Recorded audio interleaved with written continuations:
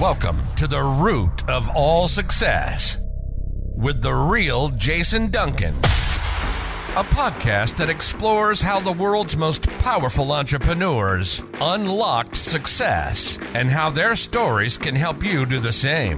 A successful educator turned entrepreneur, Jason has built multi-million-dollar businesses that have been featured in Inc. magazine and Entrepreneur magazine.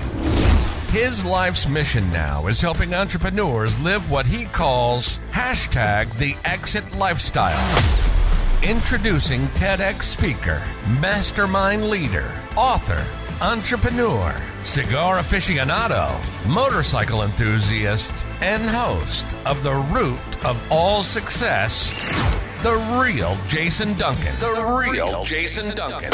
All right. Welcome to the Entrepreneur Master Series. I am the real Jason Duncan. Thank you so much for joining me live today here on Zoom. And for those of you that aren't joining me live on Zoom, you're going to be watching this replay later.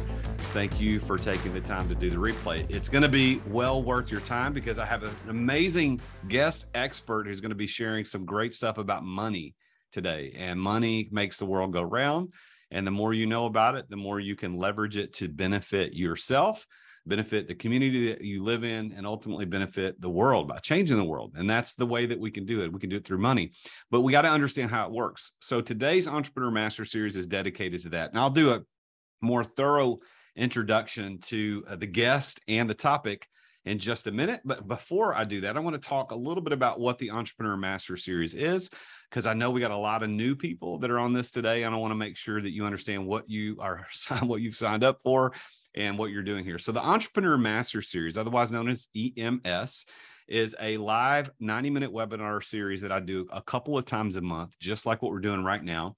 And I bring in, I do this to provide high value content to entrepreneurs all over the world. And I want it to be practical, I want it to be tactical, and I want it to be for entrepreneurs. And so what I'm doing is I bring in on a regular basis a top expert in some area. I want a subject matter expert in things like financial literacy, which is what we're doing today, leadership, entrepreneurship, business ownership. Those are the types of things we're going to be talking about. And we're going to go into this as a masterclass on specific topics that'll help you be a better entrepreneur. We even released this as a special episode on my podcast, The Root of All Success. So if you're listening to this on my podcast later, thank you so much for doing that.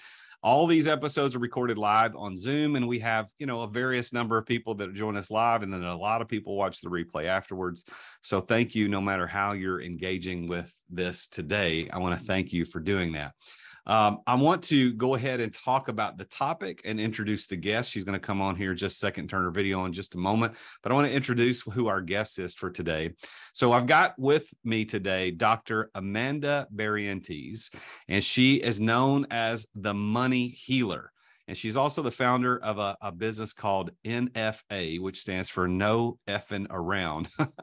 And it's all about money. She's a business consultant. She helps coaches and online entrepreneurs heal their relationship to money so they can work less, make more, and have fun on their business building that journey. Now, for those of you that follow me on a regular basis, that's kind of my thing too. Work less, make more, live the exit lifestyle. And so today's guest is going to actually help us figure out how to do that from a financial literacy perspective.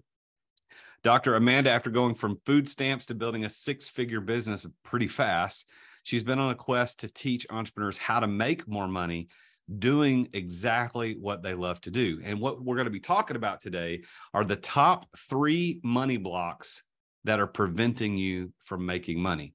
So before I get into any more of that, I want you to help me welcome Dr. Amanda Barrientos to the show. Amanda, good to see you. Woohoo! We need some party music. Yeah, we need to go back. I need to get some other bumper music. So when you hit the video, it's like boom. It's like the drum roll. Because if you're listening to this in the car, on the podcast version of it, you don't really get the same effect. But it's good to see you again. You and I were introduced through, I guess, mutual marketing connections about podcasting, and you invited me to be on your show. You came on my show, this podcast. And then when I was looking for a guest expert around financial literacy, I thought no further than you. It's like, hey, she's not effing around about this money stuff. Yeah, I love it. I love to be here. Master classes to me are one of the most fun things that you can do because they get to be interactive and we get to do a real deep dive. So it'll be fun. Yeah, it is going to be fun. We're going to have a good time today. So this topic that we're going to be talking about today is all really about mindset, the top 3 money blocks that keep you from making money. And, I had a mentor of mine tell me, gosh, it was a couple of years ago. And it was the first time it had ever occurred to me that what he said was true, of course, but it had never occurred to me before. But he was like, hey, some people are good at baseball. Some people are good at art. Some people are good at music. Some people are good at cooking. And some people are really good at money. And the converse to all of that is true, that some people are not good at baseball or art or music or money. But I find that money, even though there are levels of being good at it, some people make money anytime they do anything and others struggle through it. But it's still really a mindset more than just about anything else, because it's not like playing the guitar. It's not a skill that you learn specifically. It's about how you mentally work through that. Is that the way you see this as a mindset issue? You said so many things we could talk about for all 90 minutes. I would say yes and no, because I do think it is a skill that anyone can learn. I think the desire to learn that skill is going to be mindset based. And I think that when people are kind of, quote unquote, born good at it, it's because they were born into a family or a culture or a situation where they got to develop wealth consciousness in a different way. And I'd say that most people don't experience that, unfortunately. It's one of those things that we think we should be good at. And as adults, when we're not good at it, we don't realize, it can be a skill that you learn and that you can feel good about making money. And so I've yet to meet a person who doesn't have some version of the money blocks we'll talk about today, whether they're making $5 an hour, millions of dollars an hour, depending on how they make their money. Money is one of those things that cuts across all people, all races, all classes, all genders. And it just is something that we have so much charge about. We can feel shame and fear and anxiety and embarrassment or infatuation, elation, excitement, jealousy, resentment. I mean, money brings up pretty much everything. And so to me, it's why it's that core part of you that you can feel good or bad about. And I love to help people feel good about it, no matter how they're making it or what, how they're spending, earning, investing, growing it, all of those things. This show is really about being very practical and tactical, getting into the topic, and we're going to definitely do that. But I want to take just a couple of minutes here at the beginning to give our listeners, people that are participating in this live and the folks that are listening to it after the fact, just a snippet of your story, because we told your story and you talked a lot about your story on my podcast. So I would encourage people to go back, go to therootofallsuccess.com, scroll down, find where Dr. Amanda Barrientos was on the show. And we did a whole hour or so show on her story, how she went from food stamps to building this amazing 6-figure business where she's helping entrepreneurs all over the world do their money better. But just give us a little brief, couple minutes on your story, and then we'll dive into the tactics. Yeah.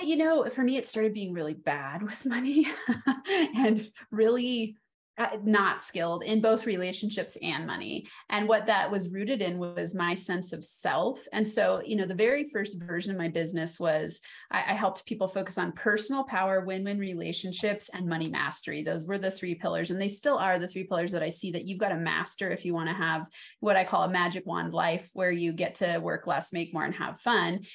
What that means is you get to go like, oh my God, I feel like I have a magic wand. I can be, do, and have whatever I choose to create. And that's what this work has led me to. And it really started with me crying on the floor one night.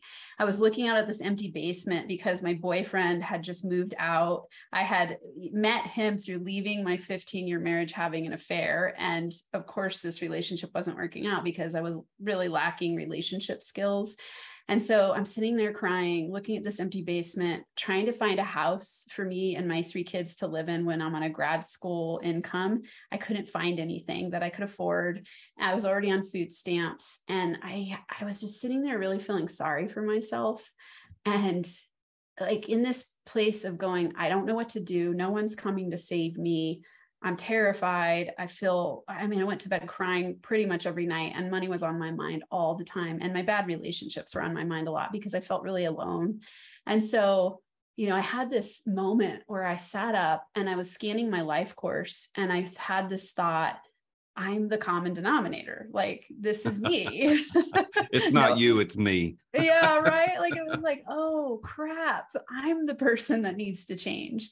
And before that point, I'd really blamed everyone else, like my parents and my upbringing and all the things, my ex-husband, like all of it. And so I had this moment, like, I got to do something different. And in that moment, I dedicated my life really to going, I want to learn how to master the art of relationships and money and myself.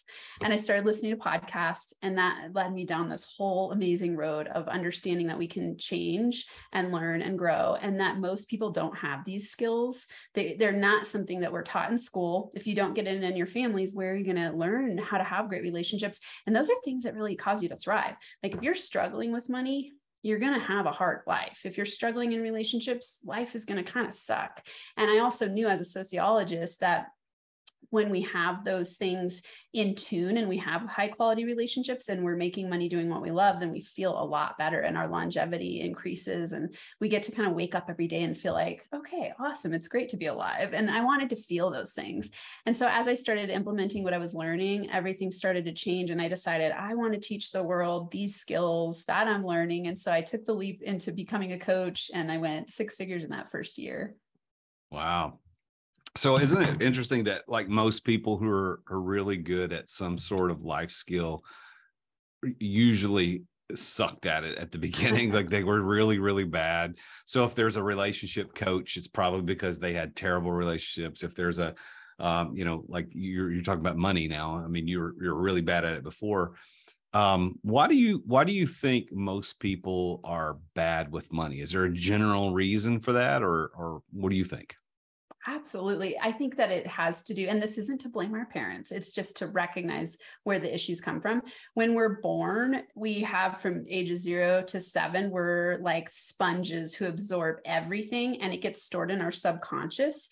And we have no filtration system or no way to go, oh, I choose to believe that and not this. And so we just take in everything that we're learning. And, so we're learning through seeing people, movies and preachers and teachers and siblings and anyone who's hanging out in our surroundings. We're just absorbing everything we're learning. And so that is what gets stored. That is what starts to create our money beliefs. And so if you were born into a house, let's say they talked about money in really powerful ways, and they had high financial literacy and, like FQ that was stellar, and they felt really good about it. And you watched the people making money doing what they enjoyed, and there wasn't stress around it. And, it's kind of like this picture perfect money utopia, then you're going to have really high wealth consciousness automatically, because those are the beliefs that will have gotten embedded into your belief system. Most of us don't have that. Most children watch families struggle, stress, fight. It's one of the top things that families fight about. And it's one of the highest, one of the biggest reasons people get divorced, and it causes a lot of stress. And so most kids get these, I call them money OS, money operating system downloads, where they start to believe things that aren't actually true, but they just take it as truth. And then when we take something as truth in our subconscious, we will look to our surroundings and recreate that story over and over again. And so it reinforces the belief. And it's like neural wiring in your brain that gets embedded with deeper and deeper paths of neural wiring. And so you've got to actually start to get conscious to change those money beliefs. So you use that word conscious again, and you said it earlier. You said wealth consciousness. I actually wrote that down. I'm taking notes, and I would encourage all the listeners to do the same thing. I want to get into that deeper, but before we do, I want to set a couple of things up. So for the listeners out there, you can participate in this. So there is a question and a bubble in your Zoom if you're on a computer. Now, if you're on a phone, it's a little harder to do that, but you still can do it. But go to the Q&A bubble, and that will pop up. Then I'll let you ask a question. Both Amanda and I will see those questions, and we can answer them live here. You don't have to come on camera. You're not coming on the microphone. You just type your question in, and we'll try to answer that. And you can do that at any time throughout the show today. Leave that. Plus, if you want to get into the chat, just make sure you're on the everyone. You can do chat to everybody. If you got a comment you want to just send to the two of us, you can do hosts and panelists and send us a chat. In our last EMS that we did I did it last month. I usually do 2 a month. This is the only one I'm doing this month because of summer schedules and whatnot. But we had a very active chat room, and people were it was a lot of fun to watch it happen. So feel free to chat And just if you got questions, put them in there. So let's look at this. So today, Amanda, we're going to be talking about these top 3 money blocks. And what I heard you say and all of that really is what this boils down to, is that we've got bad money stories. Like our story, the story we believe about money that we were taught by our parents, our churches, our schools. For the most part, most of us, I'd say 99% of us have a bad story about what money is. I know that I had one. I was taught, not consciously, and I don't even know if it was something that they were aware of, but I think my parents and my church growing up taught me that rich people probably did something bad or illegal, or they were just not good people to get there. Rich people were always looked at with this skepticism. And then on the converse, the people who were poor, well, obviously they didn't do something right. And that now I know is not true. Like that is not true at all. But that is a story that was ingrained. That money, I love how you said the money OS, money operating system. That was the operating system that was that I got growing up. So when somebody says the chat's disabled, all right, let me enable that while Amanda's answering that question. So tell us about a little bit about the whole idea behind a money story. Yes, great questions, and let's talk about that and what money blocks mean, because let's start to pick apart our money story. I think for everybody here who's listening, watching live time or later, you can start to piece together your money story first just by asking yourself what your first money memory is. And so go back to a time you remember, something that happened with money. It could be something you were watching or experiencing, a movie. It could be something going on with your parents. And just remember, like, what was this thing that happened with money where you started to kind of get consciousness about money? And it could have been, I'll give everyone an example. When I think I was about 5 or 6, and I wrote this up in my money story. I have all of my clients write a full money story. And this is how I came up with the money blocks profile and came up with these top money blocks, because I saw such consistent patterns with people, and breaking down and getting conscious of your money story is what helps you be able to transform it. So in my money story, my first money memory was, I remember it so vividly. I think I was about 5 or 6. And we were out at this dinner with a whole bunch of friends from church. I was raised as a fundamentalist Christian, and there were a whole bunch of people. And I remember like stress about the bill. And I could feel it. And I was really sensitive and very empathic. And I remember being like, people are stressed. What's going on here? And, they were passing the check around, and I didn't know, I was a little kid. I didn't know that, like, when you wrote a check, you had to have money to back up the check. So I said, well, why don't you just write a check? Like I could tell everyone was stressed, and I wanted to like solve the problem. And I was like, why don't you just write a check? And my mom and dad and everyone at the table laughed at me. Like they thought it was cute, of course. And I felt just intense shame. And I couldn't have remembered, when I remember this story, it wasn't like I was sitting there going like, I feel ashamed and go under the table. But I remember feeling really embarrassed. My face turned red, and I hid under the table for the rest of the night. And so when I rewrote my money story, how that played out is I have people pick apart and go like, what did that start to have you potentially believe? And just start brainstorming. So for everyone here, think, what was one of the first money memories that I can remember? And what did it have me believe? So for me, what that started to have me believe is don't speak up about money. You're not smart about money. People will laugh at you if you make suggestions that aren't right. And so it this like shame and embarrassment around money. Like I'm stupid. And so, I in that moment, it caused me to start to create that belief and play that out in my life in repetitive ways, where when I didn't understand something that was going on with money, instead of asking or recommending something, I would just be quiet. And we all know that anytime you're quiet about something, it's not easy to learn. And so it caused me to hide what I didn't know about money, which meant that I couldn't, save, invest, and grow my wealth starting at a young age. That's funny, because I think all of us as kids, or most of us as kids, can probably remember a very, very similar episode where we were like, we'll just write a check. And for today's kids, it might be, we'll just pull the card out, just swipe the card, right? That works, doesn't it? Yeah.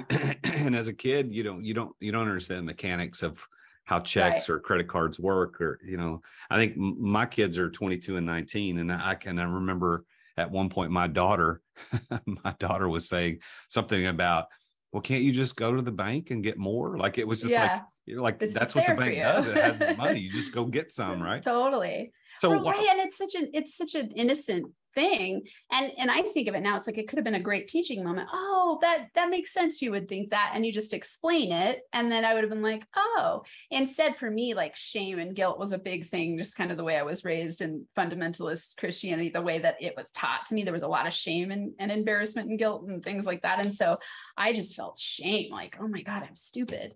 And so, as parents here, anyone who's a parent listening, just remember, when your kids are asking questions about money, teach them. When they're coming up with grandiose thoughts, teach them. These are all teachable moments, because we are training our kids to feel and be a certain way about money.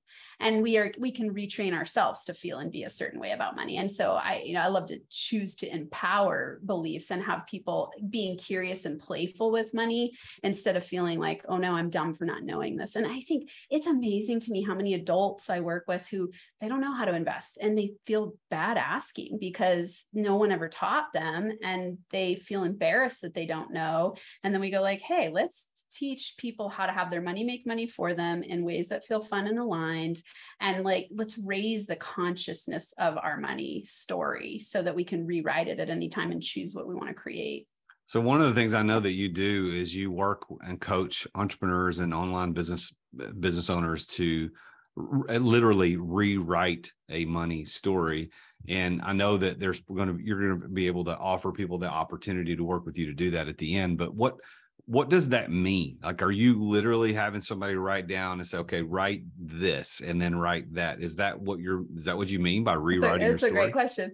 So I have them write a money story first. So that's going to be like a retrospective, looking back at your history. So you're going to look at all the verbal things that you were directly told, the things you experienced, and what you started to just see and experience and believe about money. And this could be like, my parents would often say money is the root of all evil, like straight out. That was like a direct lesson I got, which caused me to be like, oh no, just like you were saying, people who have a lot of money are somehow bad. It's wrong to have a lot of money. And so, we pick that apart. So we do an actual money story. And then what we start to do is reframe the beliefs through written practices and thinking about, okay, if it means this to me, what do I choose to have it believe? And then there's various ways that we rewrite it. So it could be like a literal rewriting as a version of the practice, but it is also doing things in the world as a practice, because the more that we practice in action these new things, the more that we start to have different opportunities to see things in a different way. So we're always looking for evidence to counter those negative beliefs we have about money and create new neural pathways to reprogram our money mindset in a different way. So an actual rewriting could happen along with new actions that you take to rewrite your money story and rewire your brain. You mentioned neuro programming. NLP is one thing that a lot of people talk about, neuro linguistic programming, and neuroplasticity, how our brains are can be molded to believe or act certain ways. Yeah. And you think about the really negative, really bad stuff, like with cults. Girls who are brought up in a cult where part of their religion is they got to have sex with older men or marry the founder or something nutty. Like my wife watches these crazy shows on television. I don't watch them, but I hear enough about it from the background. I'm like, that's crazy. Why does anybody do that? And it's because they were programmed that way. They were programmed to think a certain way. And for them, it was completely normal. Yeah. It's completely normal to do those, what we would consider to be reprehensible, terrible things, but they were just programmed. Now, that's a really crazy hyperbolic answer or example, but money is the same way, right? We're taught a certain thing about money that, we always hear the people that grew up during the Depression era that they're pack rats and savers. They don't want to spend. They want to keep because their brain was programmed to think, if I spend this, I never get it back. Yeah. Where today's society, our generations, Generation X and millennials and Zs, we don't have that same idea. It's like money is this weird thing. We're not even on the gold standard anymore. So it's just printed money that we can do. It's kind of like writing a check, we just, whatever, you just write the check. So let's get into these blocks, because if we can't make money, if we're having problems with it, there's got to be some blocks. And that's what we're going to talk about today, the top 3 blocks. I'm sure there are more than 3, but how would you introduce this subject to get us into the meat of that? And before you answer that, I want to remind everybody, go to the Q&A bubble to ask your questions. And if you got comments or things, you can put them in the chat. but try not to ask questions in the chat because we might not see the question. Yeah, I'm seeing so it. the chat area. There are a few coming in. So go to the Q&A and ask your questions. And this is for all the people doing the replay or listening to this on the podcast. This is why you need to be here live, so you can ask questions live. Yes. So Amanda, what do you think? Like, how would you introduce the idea of the money blocks, and then how do we get into I can't wait. First, I want to answer because Denise Richards shared her first money memory. So I just want to share it with everyone so they can start to trigger their thoughts around it. She said, I remember getting in trouble for asking a neighbor for a nickel. You could get a lot for a nickel back then. My mom was embarrassed, ashamed, and got so upset with me. I learned never to ask for or expect much after that. I felt shame for wanting money. So we can all see how powerful that is. Thank you for sharing, Denise. It's wild to think how impactful one look, one comment, one experience can be, and how that moment can cause you as an adult to not ask for what you want, right? So what happens is we start to create these limiting beliefs around money where we go, oh, it will make my mom unhappy if I ask for money. It then translates into when you're having let's say a coaching consult, and you go, oh, selling is bad because I'm asking people for money. And that's so deeply rooted that then you feel bad charging for what you're worth. You feel bad creating packages and up-leveling your programs. And most people don't know. They have no connection in their brain that, oh, I'm having a hard time selling in my business because of this memory of asking for a nickel when I was a kid. You would not automatically make that connection. And that's why this work is so powerful, because once you clear that out and you start to heal your relationship to money and transform and become aware, you're like, oh, okay, it's almost like excavating. I think of it as like excavating for those memories, and you're going to remove that memory and take it out and look at it for what it really is, so that you don't have to keep recreating that story and reinforcing these money blocks that we'll talk about. So I want everyone here. Thank you, Denise, for sharing, because it's helpful when people start to understand, like, oh, what did that cause me to believe right now? Do you, a question for you, Jason? Someone else did ask a question in the. Yeah, we've got a question about good and bad debt, which may be a little advanced for where we are in the conversation. I'm sure we're going to get to that. So unless you want to address it now, we can hold that to later. How about this? I'll apply it to a money block belief as we go through. So I don't know if the name is Russell, Russell. We'll go through that as we walk through money blocks.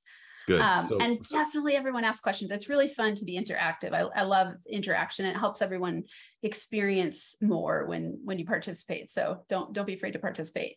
Okay, so the 3 money blocks. So the way that I developed these 3 money blocks is, like I said, every entrepreneur that I would work with, I started to have do money stories. And the reason for that is because when I was on food stamps and I started thinking, ooh, I'd like to start a coaching business, I was still in grad school. And so I didn't have a ton of time, but I wanted to build a wealth building group. So I got some of my friends who I met at this awesome workshop together, because we all lived in the same place. And I said, let's do a wealth building group and let's just get together and start talking about building our wealth.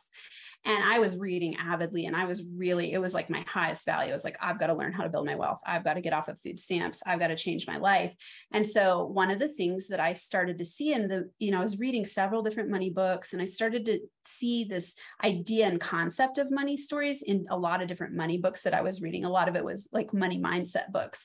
And so I thought, okay, I'm going to create like a way to write a money story. And so I wrote mine, and it was like 5 or 6 like fully typed pages, like really in depth. And then I had everyone in my wealth building group write this story. And in the group, I mean, it was so amazing to just watch people massively transforming and having it be such an impactful experience. So we all wrote it, we shared it with each other, and we read them, and then we talked about them. And at the time, I didn't know nearly as much as I know now about all the unconscious stuff that was going on. And yet I could see it affecting people in a really powerful way. And so, then I started having all my clients, once I started working with people, I thought, I'm going to have people write a money story. And so every client I had would write a money story, and we would go through their money story as one of the ways that I would help them get unstuck and empower themselves. And I just started to see these patterns. It didn't matter how much they were making or what business they had, or even what we were working on. I saw some really consistent patterns. And I started, I'm a sociologist, and in sociology, you learn a lot about systems and patterns.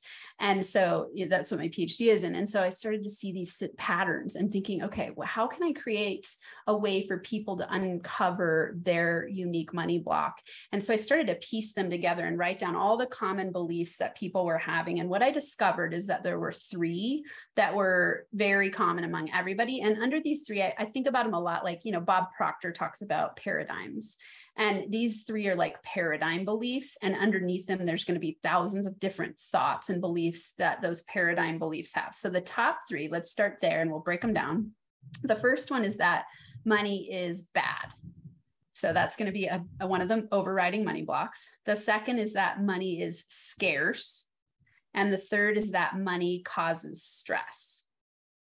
And so when you have these, let me give examples of each. So the money is bad is often going to come from, I've noticed a pretty big correlation with people who've come from religious backgrounds, where they were told something directly, like I was, like, money is the root of all evil. Or, it might be this thing of like, oh, it's not spiritual to make money. I shouldn't charge for this because it's my God-given gift. Those kinds of things will come up for people who have this belief that money is bad.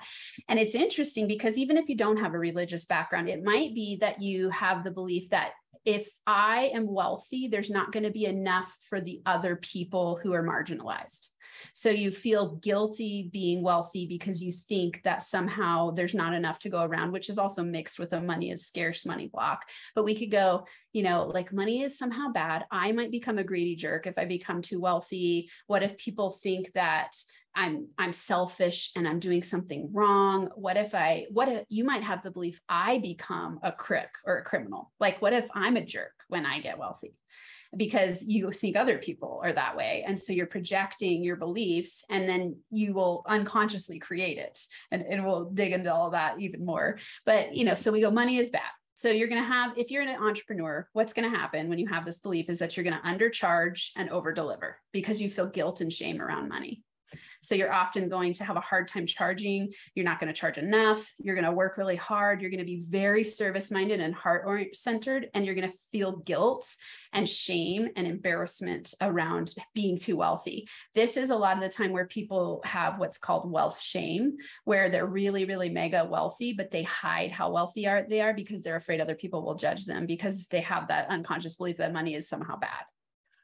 The part about money is the root of all evil, I think from a religious perspective, because I grew up, I follow Jesus, or I grew up in a Jesus following home all my life. So I had heard that, but I also know that that is not the correct quote. It's the love of money is the root of all kinds of evil. So it's misquoted, but that doesn't diminish the reality that you and I are dealing with as coaches and as leaders in society, to say people think money is bad because they think it's the root of all evil. And I like how you talked about the threat of greed, because that was part of my money story, is that if I had too much, then I would become greedy. And I remember one time, this is part of my money story, and I got to make sure I don't give away people, because I don't want to throw anybody under the bus. But I remember having a conversation with somebody, this was 7, 8, and 10 years ago, about another person who was wealthy. And as it turns out, now they weren't as wealthy as I might have thought, but they were still wealthy. They had money. And this person I'm having this conversation with, I just mentioned a couple of things about his wealth, just indicators of wealth, like a house or a car. And I wasn't even trying to talk about how wealthy he was, just that he had those things. And this person responds with, well, I mean, I don't remember what he said, but it was like, well, that he's obviously not a very good Christian. That was kind of the idea. And I'm thinking, and I remember that was the first time in my life anybody ever said that to me. And I went, really? Like, based on the fact that he has a house at that location? Well, you're not supposed to have. And then this whole idea that we're supposed to be living in poverty if we follow Jesus. And I'm sure Christianity is not the only religion that has some sort of, Hinduism or Buddhism probably has the same kind of ideas, that you got to be an aesthetic. You got to be a poverty mentality. You got to be like Mother Teresa and own nothing if you want to do good. So I think that thread of greed and the misquoting of scripture being at the root of all evil But I love, here's what you said. You said this, you said it leads to undercharging and over delivering. And a lot of coaches and business people right now listening to this, like that's got to hit close to home. Like your bad money story about it being bad is that's why you don't charge enough for your coaching services or whatever you're delivering. I happen to be a coach. That's why I said that, but yeah, I see I it love that. all the I time. love that, Amanda. Yeah. I want to dig here for a second. I appreciate you saying that, because it's the love of money is the root of all evil. It's interesting because I also tell people to start playing with the mantra, I love money and money loves me. And this is the thing, like there's nothing wrong with loving money. It's what we do with our money that matters, right? Like I like for people to know the more money you have, the bigger of an impact you can make. And I know, because I've been stuck in survival mode and impoverished, all I thought about all day was money. Mark Twain says it's not money is the root of all evil. It's poverty is the root of all evil. Right. And we think about when people are impoverished, that's war. I mean, we will do a lot to survive. And so when we're in an impoverished state, it's actually, if you think about money as like, let's say when people are out of balance in their mental health, we say that they have a mental illness. When people are out of balance in their physical health, somehow they have a physical ailment.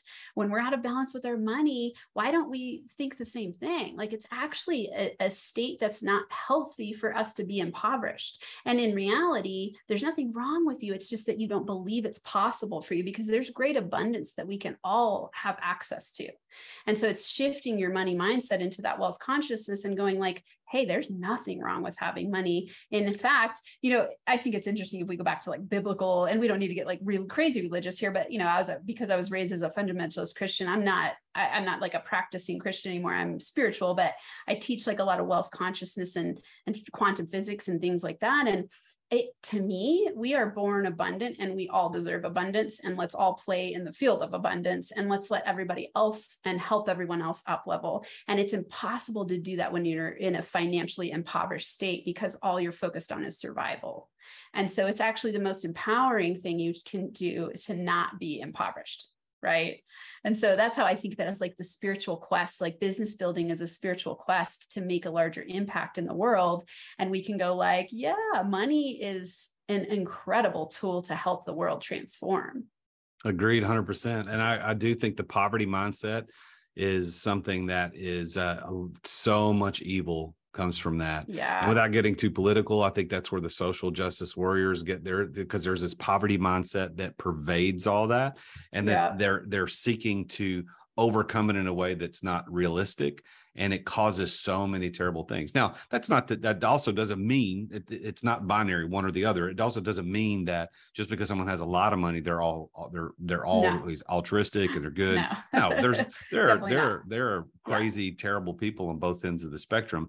But I think that this love of money, when that was written in the scripture, it wasn't just saying I love money, because I agree, I love money, because I think that's where the world can be changed. I think generational wealth is an aspiration that we should have, because that's where change is going to be made. And I think thinking that it's bad prevents us from doing great things. But when the scripture writes the love of money, it's talking about something different than what you mean when you say I love money, money loves me. Because I'm certainly not disagreeing with you, and I don't think you disagree with me. I think that this idea of thinking that money is bad, we got to keep it at arm's length. We only need enough. I hate the word enough when we talk about money. Like, what does that even mean? Like, what does that mean? Enough for what? Enough for you, enough for your wife, enough for your husband, enough for your kids. Like, enough for what? What does that even mean? So I love what we're talking about here, that one of the blocks that we have to keep us from making money is that money is bad. Now, we got a couple of people that made a couple of comments there. Somebody said, I'll let you do it, because I'll let you comment through the comments. Yeah. Okay. So I don't know the name, so I'm just going to, I'm not sure whose name this is, but single mom. Yeah. Okay. So she says, I had a hard time with money growing up. It was hard to come by with my single mom. Okay. Then seeing my dad having it all, even though it was all through debt. I understand money flows now, and I'm trying to figure out how to get close to it or in the stream of that flow. That's awesome. And good for you for being on that quest. This is interesting because, when I have people write money stories, one of the examples I use is having parents, like say they were just divorced, and you see like vastly different realities in two different households and how much conflict that creates in your money story. Because, and often it's like single mom, dad is, dad's doing well, mom's not. And that creates money. Like, let's say you're a girl and you're growing up watching your mom struggle and your dad be successful. As a girl, you're going to believe like women are disempowered financially, men have all the money power, which that story gets recreated in a patriarchal system over and over and over again. Right. So good for you for digging into these things, whatever gender you are or whatever you're doing in the world. It's really important to start to see like, oh, okay, money can flow. It doesn't matter who I am or what my past is. Adam. Okay, awesome. So yeah, for Adam, whatever those money stories started to download into you, start to play with it. And I'm glad that you're playing, I never use the word trying. So you said I understand money flows now, and I'm trying to figure out how to get close to it. So reframe that to I am dedicated to, because when we talk about the word trying, we're struggling and we're recreating the struggle in our minds. So just drop the word trying and instead say, I am dedicated. I'm committed to, I've decided that I'm figuring out how to be a money master, how to get into the flow and the stream, that kind of thing. And then Denise says, right on to target coaches. Woohoo. Denise is an awesome coach. She's amazing, transformational coach. Poverty is a learned mindset. Yes. That could be the key takeaway for everyone here today. Poverty is a learned mindset. Wealth is a learned mindset, and we can all change from wherever we're at right now, which is, I think, incredibly awesome to know. It's good stuff. So you said money is bad is one of our 3 money blocks, the top one, thinking that it's bad. But one before we go into the second one, money is scarce. I want to talk about, and this might be a good segue to move into that, because you said that this particular thing also isn't scarce, is that money is a zero-sum game, meaning if you have it, somebody else doesn't have it. And I actually heard somebody say this at a conference not too long ago. They were talking about how that money was a zero-sum game, and that, yeah, if I had it, somebody else didn't. And they weren't coming at it from a poverty mindset, which was what surprised me, because a lot of times when I hear that, it's coming from the poverty mindset. It's like, well, just if you drive a Corvette or a Ferrari, that means somebody else can't have something. And that's hogwash. I think that's ridiculous. But where does that come from? Why do we think money is a zero-sum game? Meaning if I have one and if there's only 2 to be had, I have 2, then you have 0. That's what that means. And why do people believe that? Yeah, it's perfect that you said this as a segue to money is scarce, because a lot of these 3 will overlap. You might have all 3, you might have overlaps of 2, you might have one at a certain stage in your life and then another one at a different stage, and it just keeps going and going, right? And so this would really be money is scarce, because when we have a scarcity mindset, we think either or, not both and. So in a scarcity mindset of either it's I'm wealthy, someone else is not. It can't be that we're both wealthy.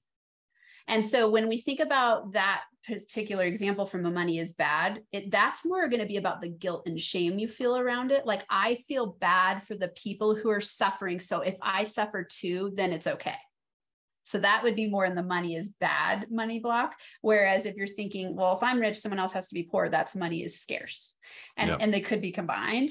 Another thing you said that I'm glad you reminded me of this. I wanted to remind everyone, money is an amplifier. That's all it is. So if you're a horrible, mean person and you get a lot of money, you're probably going to be more of a horrible, mean person. If you're an awesome person who cares about making a difference in the world and you get more money, then you're just going to enhance that way of being. So it's not that money somehow changes you into a completely different person. It's that wherever you are and whoever you are, you're just going to be enhanced. And it's going to just help you amplify your impact. And so I really like to help people know that instead of money is bad, we go, oh, money creates freedom. Money gives people opportunities. Money liberates people. Money helps people grow. Money is abundance. Like, we want to start seeing that money from a very different perspective instead of thinking it's bad or scarce. And so this is perfect to segue into money is scarce. So money is scarce money block is a really interesting one. A lot of you'll know you have this one if you're working hard in your business or on your business. And you always think there's never going to be enough, no matter how much you make. And I see this all the time. So it could be people who are barely getting by. It could be people, I've worked with a woman who made millions. She kept hitting her money set point when she kept saying, I'll quit doing my business. She didn't like it. This is before I met her. When I get to 20 million, that was her marker. Like, I will build my business until it's to 20 million and then I'll sell it, instead of selling it where it was at, which was at 13 million when I met her. So what she would do is she'd build it up. It'd get to 20. And then she'd somehow sabotage, like right before she'd get to 20, when she said she would sell it. And then she'd sabotage and bring it back down to like around 13. This happened to her several times before I met her. And then we started working on money blocks. And it was this, partly that's that belief is like, there's never going to be enough. And I can't do what I love to do. That's a real scarcity consciousness thought, right? Clearly a super powerhouse woman investor, founder of a $13 to $20 million company. That's awesome. And awesome. Yet there was this belief of like, there's never going to be enough. What if I can't create a new business that's as successful? So we're going to have this belief, like, I got to work really, really hard. There's never going to be enough, no matter how much I'm making. And often this one will come from kids watching their parents work hard. And really, and this could be money causes stress as well. But when we go, money is scarce, like let's say it would be parents who worked hard, but didn't have time for you. Okay. So let's say you had parents that worked hard and maybe they made a lot of money, but they weren't around a lot. You might have that belief, like, I can't have a successful business and a good relationship. That might play out in your adulthood because of money is scarce. You'll go, okay, well, my parents didn't spend time with me because they were in pursuit of money. And so if I make a lot of money, I'm not going to be able to have a successful business and be a good parent, or I'm not going to be able to have a successful business and have a great relationship. And so, you start to pick those apart and go like, is that true? Or this shows up a lot for entrepreneurs where they're not willing to invest in themselves or their businesses or buy anything for themselves and celebrate themselves when they're successful. So this one plays out where I see people, entrepreneurs will make these huge leaps in their business, or let's say big or small growth, and they don't ever stop to celebrate themselves. They just keep going. It's like this constant version of stress and overwhelm because they're addicted to that feeling, and they just go like, well, there's never going to be enough. What if it goes away? Next week, I might not make that money. So I can't invest in my business, or I can't buy that new thing that I want to buy, even though I have an abundance of money in the bank. So that is what a lot of people, where the money is scarce, shows up. They just feel this feeling of not enoughness. This is also where imposter syndrome comes in a lot. So I'm not enough. What I create in the world is not enough. And so I've got to work hard to prove that I'm enough. And so it's a real scarcity money block. Yeah, that last part is really good, because I think that imposter syndrome affects so many people. And I think it even comes from a bad money story, because if you're feeling like an imposter in something, it's probably because it's related somehow to accumulating wealth or creating revenue or profit, whatever it happens to be. But one of the questions I wrote down as you were talking about that with the second money block, being money is scarce, is that why can't we think this about time?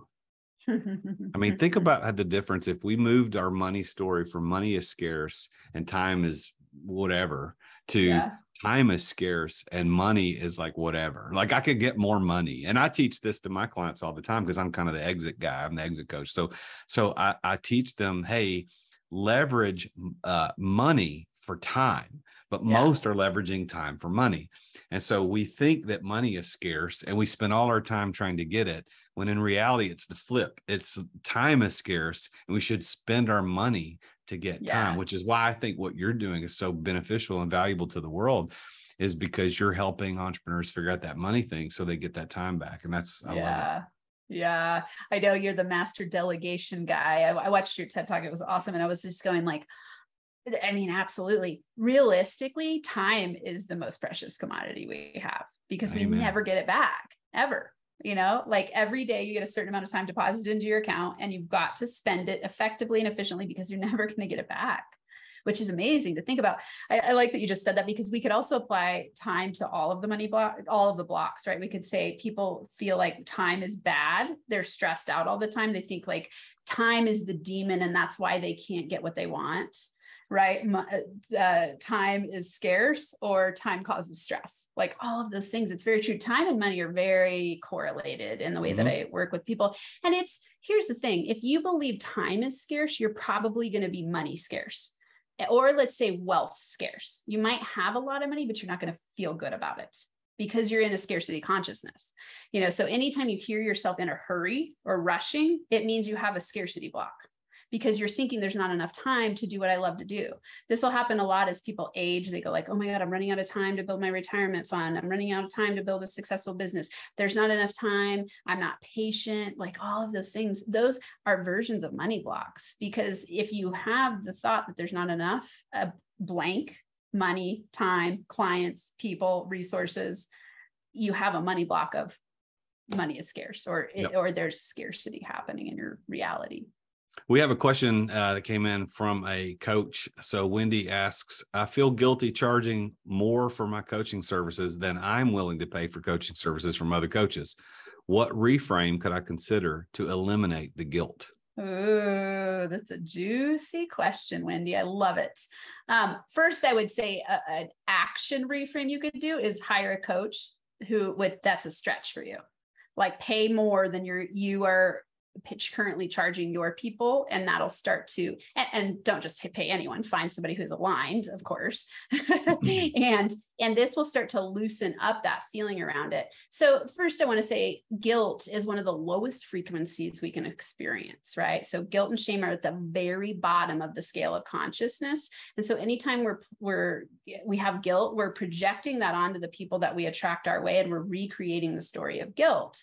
And so one of the things you can do, this is a really fun strategy, is to eliminate your guilt, is to start to write a benefits list. So get out a piece of paper now or later when this is over, and write out, and I want you to build it to 250 benefits of your coaching services to your clients, whatever it is in your area of expertise.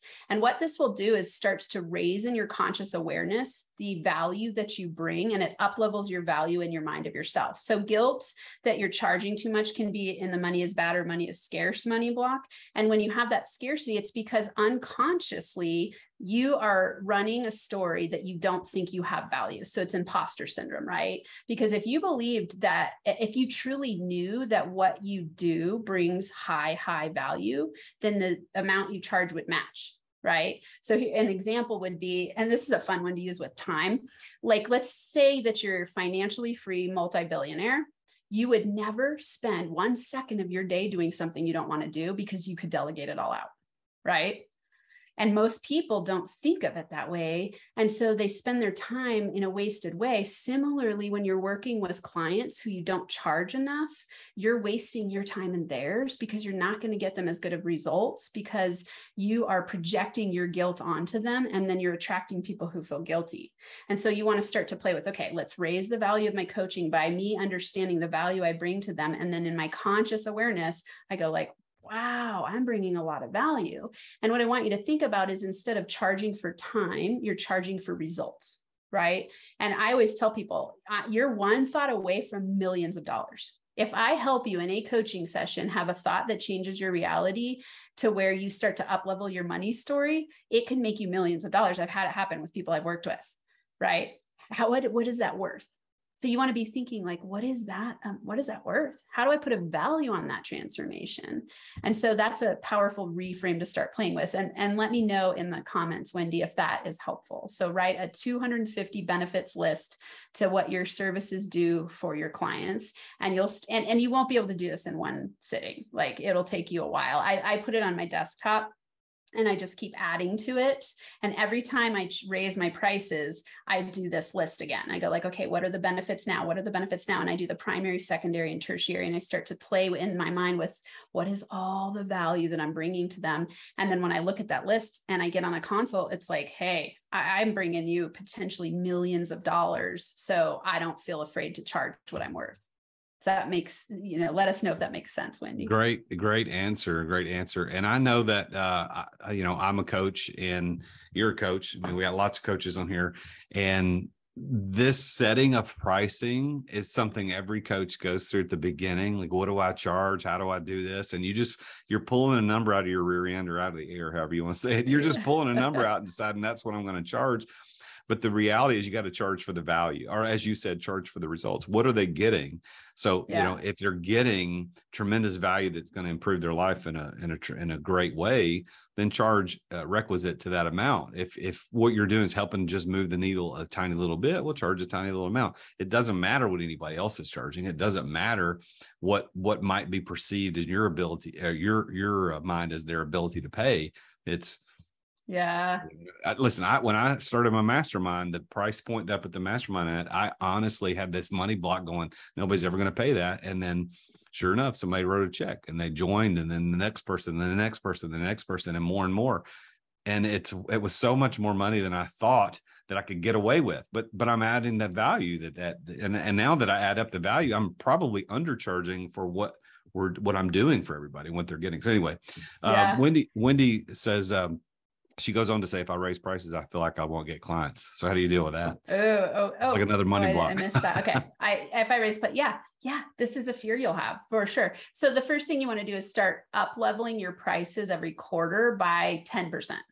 Just start with a 10% stretch. I promise you that your clients won't even notice, like they won't even flinch. If you're truly bringing value, and let's start there. Like if you're truly bringing value, when you do a 10% increase every quarter, no one says anything. I'll tell you this, I've done this with so many people, and it's been the coolest thing to see, where they have the exact same fears. They're like, oh my God, what if people leave? Or what if no one pays for it? And they get freaked out, and then they do it anyway, because they're like, okay, I'm going to be NFA about it. I'm going to practice it. And they get more clients, higher level clients, and the clients that they already have never leave, and they pay it, and they go like, they even often will have clients say, I was waiting for you to charge more because you're not charging enough. And so it's you up leveling, and then you reflect to them who they are paying you to be. They're buying your confidence. So when you feel guilty, you're not confident. And that's hard to get clients when you feel guilty, because that's not an attractive frequency.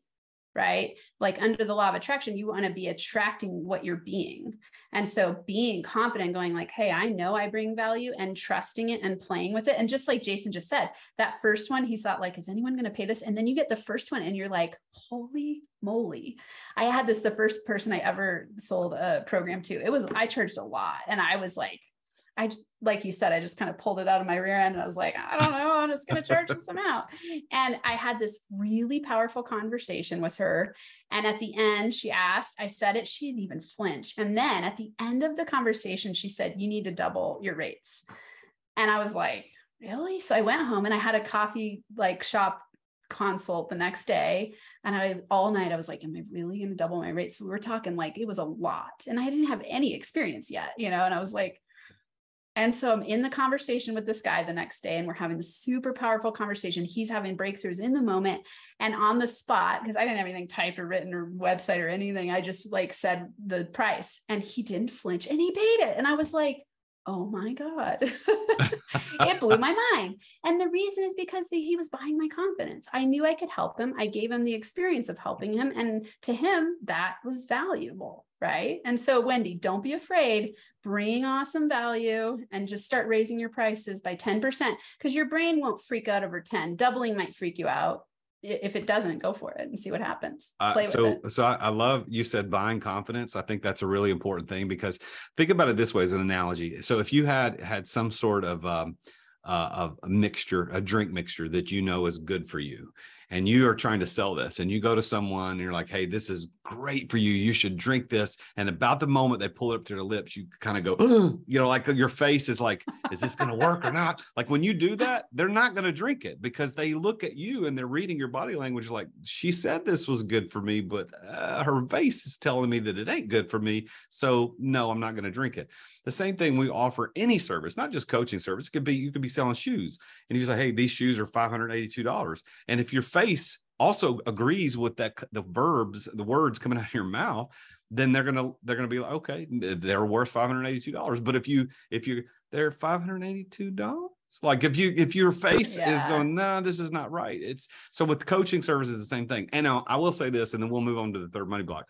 I remember back in the day when I first started my lighting company that I still own, when our projects were 6 figures to 7-figure projects, they were very expensive projects. I remember the first time pitching a 6-figure project to someone and going, like, turning that number around, sliding across the desk. It's scared to death that they were going to lose their mind and run away screaming or throw stuff at me because of I'm not used to spending that much money, and I didn't think they were. Now I could pitch $100,000 deal, $1 million deal, whatever it is. Don't even think about it, because you stretch your ability. Yes. And it doesn't matter. You're going back to the neuroplasticity, and our brains stretch to the reality that we build. And so if 100 grand is not a lot to us, and we go say, yeah, my coach is 100 grand, we don't even flinch. And if the person says, oh my gosh, you don't react the same way. You're like, well, you're the one, you don't think this is worth it. That'd be like me saying this Ferrari's $400,000. And you going, oh, I can't believe it's more than 20 grand. Well, you obviously are not dealing with reality. Like that's the way we've got to get our brains to. And I love this mindset stuff that we're talking about. Yeah, this is so fun. And, I want Wendy and everyone else here to think about, what is something that you used to charge a smaller amount for, and you've already up leveled it, and you now see the stretch zone in your brain where you go like, oh, it makes sense to charge this much now. It's important to keep stretching yourself in the way that you think about money, because you've got to change your money set point. And so if you keep thinking I'm $1,000 coach versus $100,000 coach versus $1 million coach, we want to get you up leveling. And so it just takes these little strategic bumps in your mind to start playing with, what would it feel like to double my rates? And play with it. Like, do it on one consult and just see what happens, right? Like, play with it. Because Wendy, if you don't do it, it's the scarcity mindset. You're like, oh, there's not enough. What if they go away? So just play with it. Yeah, try it, Wendy. I would love to hear how it goes. It's really fun. I know, Wendy. Wendy, you got this. Come on. Yeah. Come on. Yeah. Get it in your brain that you're worth more than what you're charging now. You're going to be all right. So let's talk about the third money block. We got money is bad, money is scarce, and then the third is money causes stress. And I bet you everybody here has experienced stress at some point, and it's probably related to money. So yes. What's this one about? Yeah, definitely. And real quick, so we had some comments come in. Great idea. So I think that was for the benefits list. Yes, that is a good one. And then they love the demonstration of the drink. Awesome. Yeah, Denise says that. It's so true. And then the 10% up level strategy. Yeah. So just start up leveling yourself by 10%. And it's that stretch. Similarly with when you start a savings and investment, do the same thing every quarter and up level it by 10%. And your brain doesn't notice the deficit in your bank account of the 10%. So you just do auto on 10% up level every quarter, and then you'll notice it starts accelerating. You do the same thing with your money mindset. So any 10% stretch doesn't freak you out to the point where your inner being in that imposter syndrome way just goes like, oh, you're full of crap. There's no way that you could charge this much. Okay. So money causes stress. I have a Money Blocks profile quiz. If anyone wants to take it, moneyblocksprofile.com it's pluralized. So moneyblocksprofile.com. And in that quiz, I have like the stats of everyone who's taken it. And the number one money block for entrepreneurs is money causes stress by far. It's about equal between money is scarce and money is bad. Money causes stress, number one by far. And I think part of that has to do with that entrepreneurship attracts a certain type of person who is in some ways addicted to stress. And so that's why I like to help people learn how to reprogram their money mindset to where they can live by what you and I both love, work less, make more, have fun. And I love when I met you and I looked on your website, I'm like, what? You have work less, make more on your website. And that's like my main NFA money mantra is work less, make more, have fun. And that have fun part is this part we're talking about. Letting go of the stress, learning how to live in your zone of genius so that you can step into what I like to think of as your zone of manifestation, where easier money making can happen. So if everyone here thinks about doing something they absolutely love to do and making money doing it, that is your greatest potential to make the most money in the easiest way, because you have this magnetic force attracting opportunities your way when you're aligned in a place of flow. Stress is the opposite of flow. Right. And so money causes stress is one of those things where it's going to be, you're somewhat addicted to the feeling of stress and you don't really know how to relax. And you think that you got to work hard to make money. So number one belief here is I've got to work hard to make money. And most likely this happened from when you were a kid, watching your parents work really hard, being told, if we think about the conditioning in school, even, right? It's like work hard, get good grades, get a good job so that someday you can retire and do what you want to do. That's like what everyone teaches us, right? Like it's such a backwards story. And so, this one, I want people to start reframing toward, how do I get paid to do what I love and enjoy the process? How do I allow opportunities to come my way instead of forcing in fear and doubt and uncertainty? How do I start to get up every day and do things that are more aligned with delegation? So I always teach people, you've got to drop, automate, or delegate away the things that aren't bringing you joy so that you can make easier money. If you have this money block, the problem here is that if you're unconscious of it, you're going to keep recreating situations where you have to work hard to make money to reinforce the belief that you have to make money. And the way this works is that your RAS, your reticular activating system, tracks your surroundings to prove what you believe to be true. So you will always find evidence for what you believe. Always. Because it's easy to do, right? And everyone here, this is a fun experiment to do. Everyone here, look in your room where you're sitting, if you can. I guess if they're on Zoom live right now, they're not watching, they're not driving. But if you're driving, don't do this. But if you're sitting somewhere where you can do it, I want you to look around your room, track for everything that's red, and keep an account. Like you're going to tell me when you come back everything that's red. So look around the room, what's red, take note of it, pay attention to it, Okay, get at least, 5 things that you can see. Okay, now come back and tell me everything that's green without looking. You don't know because you were looking for everything that's red, right? Yes. And this is how our brain is wired. So if you're looking if you're unconsciously or consciously believing that money causes stress, you're going to be recreating the belief that I got to work hard to make money. And you're only going to find opportunities where money making is hard. And so you've got to start retraining your brain in a different way. That reticular activating system, that's really good point. I don't know if everybody's heard about this before. You call it the RAS, reticular activating system, is part of our brain that causes us to recognize things that are on our consciousness or that we thought about before. So for instance, the best way to think about it is if you just bought a new car and let's say you bought a Toyota Camry, you are going to now see Toyota Camrys everywhere because it's in your brain. Your reticular activating system is going to reinforce that. That's why mind work, like what you're doing, Amanda, with money stuff, is so important, because if we start thinking better about money, get rid of these money blocks, our reticular activating system can be our friend. It'll start, hey, money's easy to make. Money doesn't cause stress. Money is good. I love money. Money loves me. And there's plenty of it. And I can go get more. If we start thinking about that, our reticular activating system will kick in and let us see those opportunities. And that's why I love that you mentioned that. Yeah, it's wild. When you pay attention to it, you're like, whoa. And this is why reframes are so powerful, right? So NFA money formula is 3 steps. And I teach this to everyone. It's the core foundation of everything I do in my courses, in my one-on-one, and I train people these simple steps. So recognize is number 1 of the 3-step NFA money formula. You've got to recognize, and we can break this down. Recognize, reframe, repeat to reprogram. So 1, recognize, 2, reframe, 3, repeat to reprogram. And the reason that this is so important is because there's only 2 ways to reprogram your subconscious mind. It's either through repetition or hypnosis. And hypnosis could be states like meditation and things like that. So it's actually pretty easy to start to reprogram your subconscious mind when you go like, okay, wait, first I've got to recognize what is it that I believe. Then we reframe it and we repeat. And then all of a sudden you'll notice, let's say 30 days. I've had this experience so many times. I'll give an example where, I'll be going along doing something and something happens that maybe would have happened to me a year ago. And all of a sudden I have a completely different response.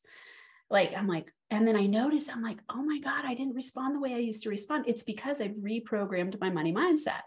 So I don't have the same reaction anymore. Now I have a totally new me because I've trained my brain in a different direction through doing this exact process. And so the way to start doing that, when you're recognizing it's doing things like the money story, it's you asking yourself on a regular basis, like, what do I believe about money? Like Wendy going, I feel guilty. That's you recognizing you feel guilty. That's important to recognize. And now you ask the perfect question, what reframe? So you want to start recognizing your money beliefs. You want to reframe them and this is reframe strategies that are mindset based and action based. So you want to change your mindset, which then causes you to get into inspired action in a new way. And you repeat, and this reprograms your money mindset over time.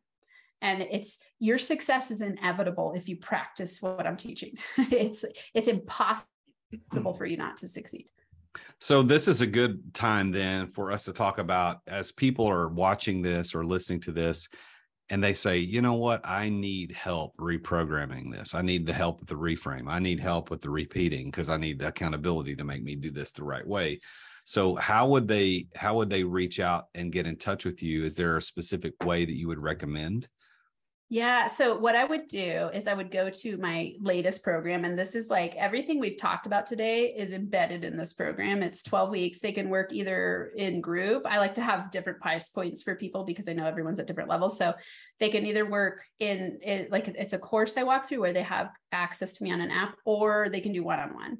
Obviously, we know the benefits and drawbacks of each of those. They're different course, it's same course, but with me having full-time or in an app. So if they go to reprogramyourmoneymindsetnow.com, so reprogramyourmoneymindsetnow.com, what that does is it walks them through 12 weeks of, I give them my top 12 NFA money methods. One of them is they're rewriting their money story. We've got all kinds of awesome strategies in there. It's things that I've done on myself and taught all the people that I work with and just played with over the years of my business and going, okay, what's the fastest, quickest way to reprogram our money mindset so we can scale our business from our zone of manifestation or in our zone of genius? And, for me, all the work I do is helping people refine. You and I jive so well, Jason, because it's like a lot of that is going to be about delegation. Like you've got to delegate if you want to live in your zone of genius, because a lot of people, most people, especially with the money causes stress block, they will be living in what Gay Hendricks, is the person who coined the term zone of genius. He talks about the zone of excellence. So most people live in their zone of excellence where they are really good at a lot of things. And a lot of entrepreneurs are really good at a lot of things because we're go-getters. We're thinking about solutions. We're coming up with a whole bunch of different ways to do things. And so when you live in your zone of excellence, you don't break through to that next level in your zone of genius where you get to really feel good. And the only way to do that is to start to learn how to know what you love doing and start to drop, automate, or delegate away the things that you don't love doing. And it's a scary thing for people. Like, let's say you have the money causes stress and money is scarce money block operating at the same time. You're going to work really hard. You're going to overdo it. You're going to have some imposter syndrome because you're going to think, like I got to prove myself. And then you're not going to want to delegate because again, think money is scarce. So you're afraid to spend the money on delegation. And so you just keep working and working and working on the treadmill. I call it the treadmill of BS. Like you're running and running and running and running. And you're getting exercise and you might be able to build a 6-figure business. You could even build a 7-figure business in this state, but you're not going to feel good when you get there. Mm-hmm. And that is not the goal. Like we don't want to create prisons out of our businesses. One of my favorite quotes is, you can't escape a prison if you don't know that you're in one. I love that quote, right? And that's what a lot of entrepreneurs do. And so this Reprogram Your Money Mindset course is all about helping people reconstruct their thinking, reprogram their mindset, learn strategies to scale their business. And then, in the one-on-one version, they get like a full-on business scaling plan with me. And we walk through how to double their income in 12 weeks. And the doubling, obviously I work with certain people and it depends on where you're at, how we do that. Yeah. So we're talking with Dr. Amanda Barrientos today about the top 3 money blocks that are keeping you and preventing you from making money. And those are: money is bad, money is scarce, and money causes stress. And so if you are dealing with any of these, which most of us are at some point in our lives, go to reprogramyourmoneymindsetnow.com. That's reprogramyourmoneymindsetnow.com. And you can do that. Now, if you want to take that money block profile that we talked about earlier, you can go to moneyblocksprofile.com, moneyblocksprofile.com. And I would encourage you to work with Dr. Amanda, because she's got this figured out. She's gone from that place of crying, not knowing where money's coming from, to figuring it out, dedicating herself to figuring this out so that you can figuring it out as well. Now, I want to go back to, if we can, before we finish up today, the question about debt that was asked really early on in our thing. So the question, if I scroll up to that, it was something about good and bad debt. Yeah, give a description between good and bad debt. Yeah, and I'm glad, because I said I was going to interweave it and then I didn't. So thanks for the reminder. Well, first, let's say good and bad and debt, those words charged all the way around, right? I think a lot of people think of debt as really bad, quote unquote, bad, and they work to eliminate it. The interesting thing that happens when people have that belief is that what they will do is they end up living by be, do, have instead of, or sorry, have, do, be instead of be, do, have. So what they think is like, once I get out of debt, I'll start saving and investing. And then they never get out of debt. So they never start saving, investing. So I think reframing your thoughts around debt is really important, to where we look at what is the difference between good and bad debt. I personally would say bad debt is when you're frivolously spending money, not on your highest values, and you're doing it as a way to escape and avoid something. Most people who build up a lot of debt for, let's say frivolous, silly reasons, let's say going and buying a 6 TVs that you don't need, something along those lines. We're just going to use that as an example. That to me is a version of bad debt. You don't want to be buying things that you can't afford and that you don't have them. And I don't like to use those words either. You don't want to be buying things that are not going to be creating assets for you in the future. Okay. Good debt would be investment in yourself, where you're going to get an ROI return from that investment at some point in the near future. And so that's the way I like to think about, good and bad debt. I'm sure you have something to say here as well. So some of it's a mindset switch around it. And it's really looking at your habits and your belief system around money. Most people who accumulate a lot of stressful debt, it's because they're spending money on fulfilling a void. So they don't feel good in their life. They don't feel good in their business. They think that they need to be catching up, keeping up with the Joneses, like that kind of thing. And they accumulate debt, and they don't consider consciously, is this money going to appreciate in the future to where I can, pay the debt off with money earned from the money that I borrowed? That's the way that I like to think about it. Yeah, I think that's a good perspective. And I would tack onto that to say that if it makes you money, it doesn't cost you money. So that's kind of the way you got to think about it, is if you borrow someone else's, you borrow $100,000 from me, I give you that $100,000, and then you are able to make more than what that debt service costs. That's good. That is a leverage position that makes you money and it doesn't cost you anything. But if you borrow the $100,000 and you go buy a new truck, the new F-150 Lightning, which is $100,000 electric truck. Okay. Is that making you money? Probably not. So that actually costs you money. So that's bad debt. So the way I look at it is, if it makes you money, it doesn't cost you anything. If it's not making you money, it costs you everything. You got to be very, very careful. And the problem with debt is that we've got other money coaches that have been out there telling us that we should never, ever have debt.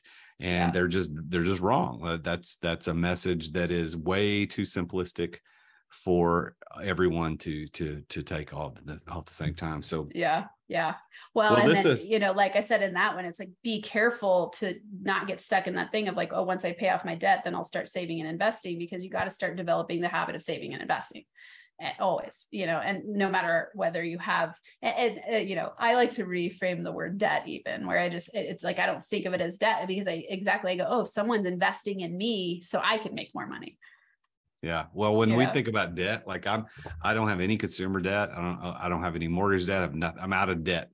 But then I got to go, well, I have business debt, which is leverage. So I've borrowed money to invest in coaches. Like I borrowed money 2 years ago that I didn't have at that moment to hire a coach that I needed to get me to that level. So I'm still paying that off, but I've made a lot more money because of what I invested through debt that got me to where I am today. So I have business debt. I'm leveraging that money to get the things that I need to get to the place where I need to go. So I truly believe that borrowing money, depending on what you're borrowing it for, is okay. You just got to be very, very careful with it. again, it's consciousness, right? It's like being conscious of, you're not reacting impulsively and in a way that's fulfilling some sort of addictive need to feel better. That's a reaction. We want to be responding consciously and going, hey, is this money going to make money for me? Right? Ryan says, no debt, no good debt. That is, no good debt keeps the middle. Keeps our construct around debt is what keeps people impoverished, I think. Mm-hmm. Yeah. Like wealthy people leverage money. Yeah. Well, I've never met a super mega wealthy person who's not leveraging their money in smart ways. Yeah. You've got, Robert Kiyosaki, who's probably one of the more famous guys who've written books about money, talks about that he doesn't pay taxes because he borrows every dollar to do what he's doing. Yeah. And so he's making money off other people's money. Debt is something you have to do. And he and Dave Ramsey go round and round about that, because Dave Ramsey said, don't borrow money. But I don't know this to be true, but I'm pretty sure Dave's leveraging something somewhere. There's no way. Yeah. There's no way. Well, go to reprogramyourmoneymindsetnow.com. We've dropped the link. Dr. Amanda just dropped the link in the chat. So if you're here live in the chat, go click on those two links. There's a link, reprogramyourmoneymindsetnow.com, and then moneyblocksprofile.com. Engage with her. Let her, tell her when you talk to her, say, hey, I heard you on the EMS, and I was really impressed, as you should be.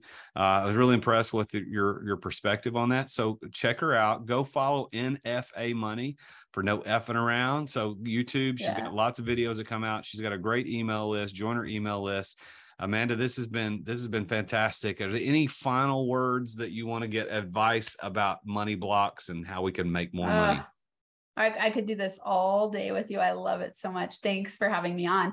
The last thing I'll say, and I always like to close with inspiration, and I like to remind people of this. Like, if you write this down and you live by this, life will be awesome and you'll make money over time.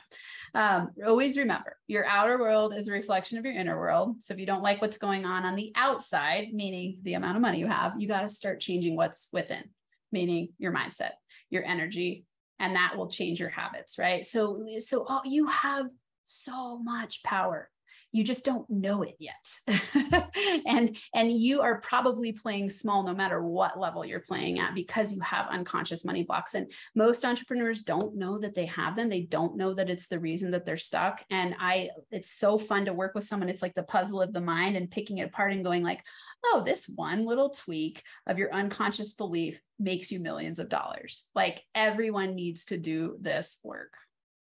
Agreed 100%, which is why I wanted to bring this to all of the audience out there at Entrepreneur Master Series. This is the type of quality stuff that you're going to get on a regular basis. So make sure that you go register. I'm going to share on the screen right now just an image for those of you that are here live. Thank you guys for attending this episode of the Entrepreneur Master Series. We've had Dr. Amanda Barrientos with No Effing Around Money, NFA Money. Go check her out on YouTube. Go look her up on all the socials. This is a free service to the worldwide family for the TRJD family. Anybody that's part of my coaching family, or if you're on the outskirts looking in and you haven't yet joined the family officially yet, there's still free value that I offer twice a month. So thank you guys for joining in. And if you want to go check us out next time, we're doing this again in a couple of weeks.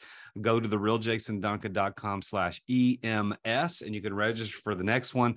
We're going to be talking about some really cool stuff on the next episode of the Entrepreneur Master Series. So thank you guys for tuning in. Thank you for listening on the podcast later, wherever you're listening to this.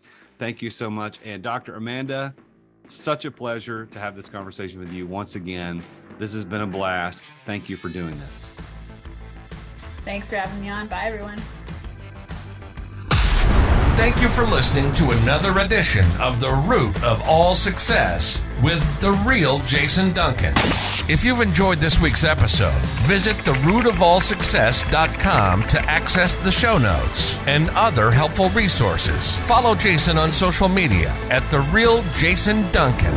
Are you an entrepreneur who feels trapped in the weeds of daily operations, not experiencing the freedom you thought you'd have as a business owner? Want to know the way out? Take Jason's free exit readiness assessment to see how close you are to getting ready to experience true freedom and success as an entrepreneur. Go to amireadytoexit.com today. That's amireadytoexit.com. See you again next time here on The Root of All Success.